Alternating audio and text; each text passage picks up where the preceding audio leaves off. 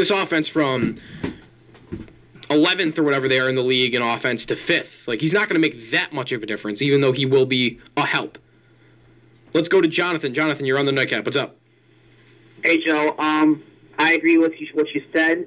I am fairly confident that this season won't go off the rails like it did in 2008 and 2011.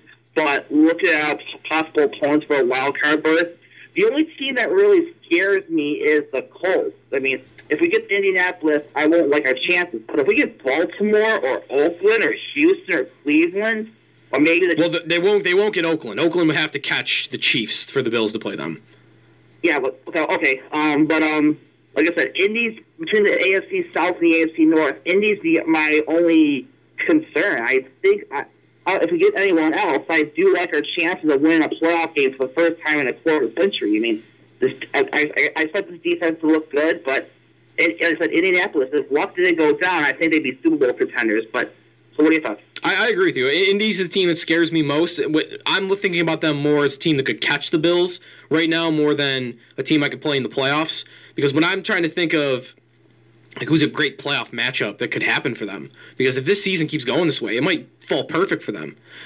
I'm thinking Cleveland or Baltimore. I'm really thinking a lot about that North champ. It might be really important to get that number 1 wildcard spot.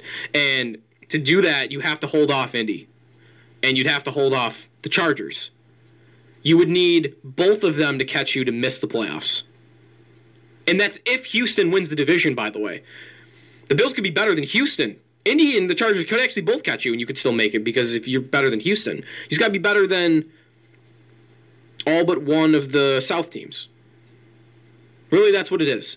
The Bills would have to finish second in the AFC South, and you'd have to be better than Chargers. It's doable. They're on pace to do it right now. They're 2 games ahead of the Chargers. But I'm thinking a lot about Cleveland and Baltimore. If they're going to win their first playoff game in my lifetime, it's got to be, or it doesn't have to be, but your best matchup for that is the North champ, I think. I don't know what Baltimore, I still don't really know what to make of them. And Cleveland, they have so much talent. It seems like it's got to be the coaching. It has to be the coaching. Every time Mayfield is under pressure, he's being chased out to his right. Like, it seems like such a simple thing if you're a defense. Pressure him from the left. Make him roll out to the right. Because that's where he's been getting in the most trouble. And he does it so quickly. So, I'm not really that worried about Cleveland right now. In Baltimore, until they beat somebody that's not Miami, or they have 3 wins. They've beaten Miami. They've beaten Pittsburgh with Devlin, whatever his name is, the camp arm that's going to be starting for them on Sunday Night Football. And they beat the Cardinals at home. Come on, beat somebody. And then maybe I'll start to worry about that. Let's go to Adam. Adam, you were on the Nightcap. How's it going? Hey, guys. I just heard someone call up and talk about Emmanuel Sanders. Yep.